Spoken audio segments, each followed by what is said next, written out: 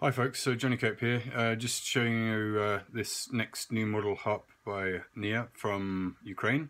I've called this one Shaman, just because it's very big and plays a bit like a vargon or komus, and nice big case and a neck carrying strap. So this is a big solid harp. You can probably see the size of my hand here.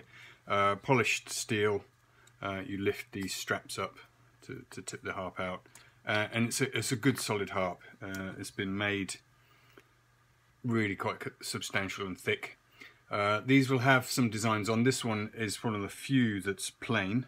A lot of the designs that are etched into them look like that, or sometimes that, so the sort of freehand etching. So there's no way to standardize these, so they will just be random. And I hope that's okay with everyone. They're beautifully made harps, design or no, and they're available in some different tunings, as I've said. They are very tight tolerances, really some of the tightest I've seen, which means they're not fantastically easy for beginning players. You've really got to be careful how you pluck them. I found that anything this way doesn't really work because you're too much risk of it pulling upwards, which means it's more likely to hit the frame, hit the legs as it's oscillating. So you need it to be absolutely parallel. So it's a little bit unforgiving. So that said, I found striking from underneath really quite loud, strong and confident tone.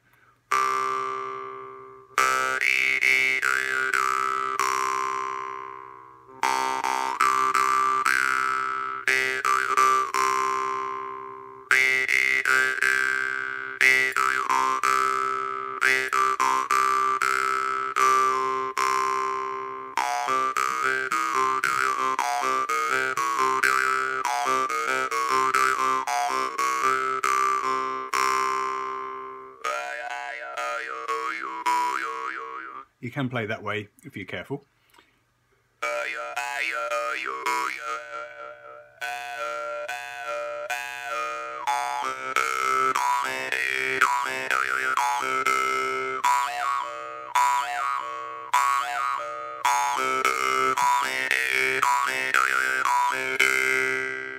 Yeah, really very, very nice. And when they're played like that, they really do sound as good as most of the high-end komuses that I've tried.